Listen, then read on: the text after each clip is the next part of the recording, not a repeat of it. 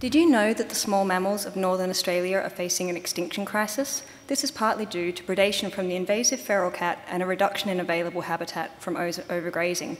Importantly, research conducted in desert and forest ecosystems tells us that dingoes may be a useful tool in helping to halt this decline. In these ecosystems, dingoes act like a guard dog, benefiting small mammals by predating on invasive cats and foxes.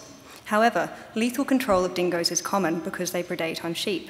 Recognising the situation, we gathered long-term data on the effects of dingo removal in the northern tropics of Australia. In these areas, the ecosystem deteriorates due to dingo removal. Due to less predation pressure, cat numbers increase, kangaroo numbers soar, and consequently, small mammals suffer. Our results show that the effects of dingo removal are congruent across Australian ecosystems, but most importantly, that by actively seeking to maintain and conserve these populations, we may be able to help stem the extinction crisis currently underway.